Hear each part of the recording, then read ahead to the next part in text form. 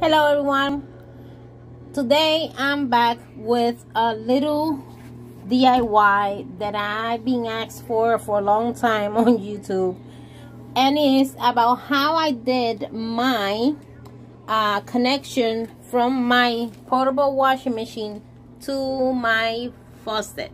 So let's be told, don't look at the mess, guys. Today is cleaning day. It's Saturday 30. I'm in the bathroom doing my laundry. I just have a crazy mess. I still have to do the bathroom and all that stuff to have my house nice and clean and smelling good. So I got one of these. You can get this on the Dollar Tree, guys. You know, they come like in 3 in the pack. So I bought it when I got the portable washing machine here. And let me show you, I'm doing my laundry right now, but I'm gonna show you. Let me get this out so you can see yourself. Let me get it out of here and out of here. So if you have a portable washing machine, you know that this part, this thing, little hanging thing here, comes with the washing machine, guys. So I just only did was buy this cone, well, let me call it like that. I grabbed a rubber band, put it from this side, pass it through the hole, make it up there, so I will have this part here. And sorry guys, because I'm doing this with my 2 hands. I'm holding my phone with one hand and using the other one. So I made this knot here so it won't go through the hole back out. And I have this kind of like hanging, so I guarantee me to be hanging here. And I grab another rubber band. You can see here, pass it through here, made a knot here so it won't fall out of the place. And this is the one I use for the other side. So I have them on each side. And with this part, I just put this cone inside the tube and just put some white duct tape, guys. That was all I did. Nice, cheap, and simple. So I'm gonna show you how I installed this on my washer. So I hope you can see this. If you can see, the part is already out.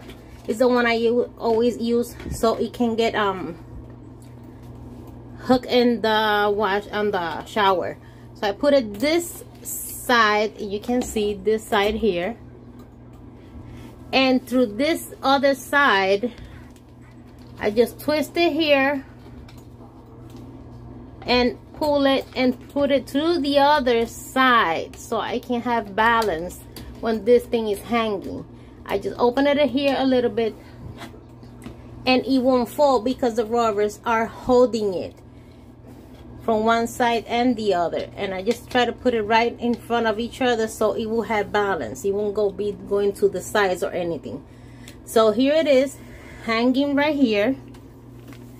And I just install it right here in my shower, on my washer.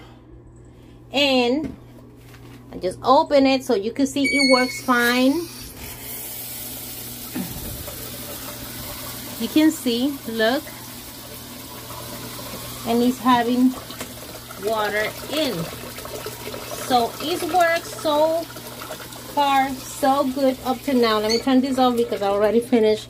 I'm gonna turn this so you can get the water out right there. So you can see it works fine and amazing, guys. I've been using it for the 2 years that I've been having my washer. You can get this in the Dollar Tree. And this part came with the machine. You can get duct tape, 2 rubber bands, and that's the cheapest DIY you will find ever. Let me put this to the other side, I think. Here we go, guys. Don't look at myself. I'm not cute today. I'm doing some laundry and cleaning in the house. This is the cheapest DIY you're gonna get for that. It works great for me so far. I'm happy with it, and if it breaks in the future, I just make another one. So I hope this helps to you guys. Any question, leave them down below on my comments. I will be happy and thrilled to help you and explain you any details if you need some. So be safe, guys, and blessings from Philly.